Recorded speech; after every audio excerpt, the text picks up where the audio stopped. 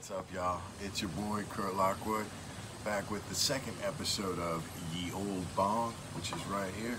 Gonna talk to you about some stuff I got on my mind. Alright, while we have some coffee, the only coffee for us East Coasters, Dunkin' Donuts, baby. Alright, and we got some weed for Ye Olde Bong. That's right. I get my weed by the pound, baby. So, here we go. Let's talk about, I'm going to put stuff on my timeline and then y'all can check what I'm talking about. There is a video out from Canada where this dude, this white dude, is like talking all this smack to this this woman who's wearing a hijab and all that stuff, an Arabic woman, and she's got with her little daughter, and dude starts like talking sexual shit to her daughter, trying to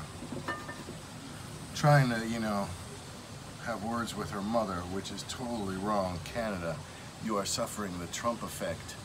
Trump is emboldening racists worldwide to be free with their racist bullshit. Expected better of you, Canada. You guys are supposed to be the, you know, the more polite neighbors to the north there. Set an example and get this guy. All right, so we have got the weed. Close this too tight. I can't open it with one hand. All right, so we're just gonna go straight from the bowl here. What else we gotta talk about?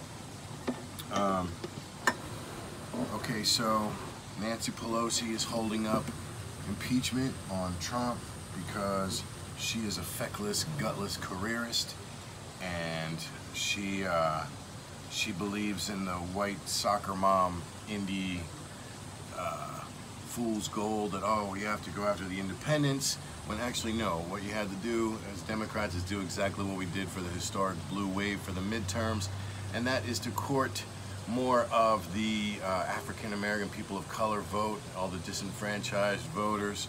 Mitch McConnell won't even allow for anti-Russian web security measures to be voted on. The Republicans are traitors. All right, so Nancy Pelosi is like how Dr. King warned us all about white moderates. He said that the Ku Klux Klan is not the major stumbling block. The major stumbling block is white moderates like Nancy Pelosi, who are more dedicated to order than to justice. All right, so let's lighten things up a little bit. Some coffee. And as ever, the S is for Superman. Now watch me, you. All right, let's do a little bump in the head of this. Okay, we go.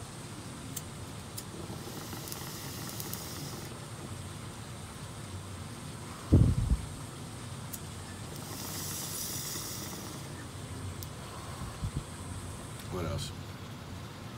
Oh yeah, so leave you with this, and I put this clip on my TL as well if you want to check it out. All right, so these wildlife preserves, right? Hold on to your children. There's a video going around the web, went viral, that these parents took their kids to a wildlife reserve where there's bison, big fucking hairy water buffalo looking motherfuckers.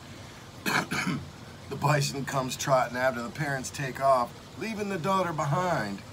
Then the last part you see is the bison throw the fucking daughter high in the air like a fucking rag doll. So parents, don't take your kids to the wildlife preserve if you're not going to take care of them. All right, here we go. Let's finish this bone.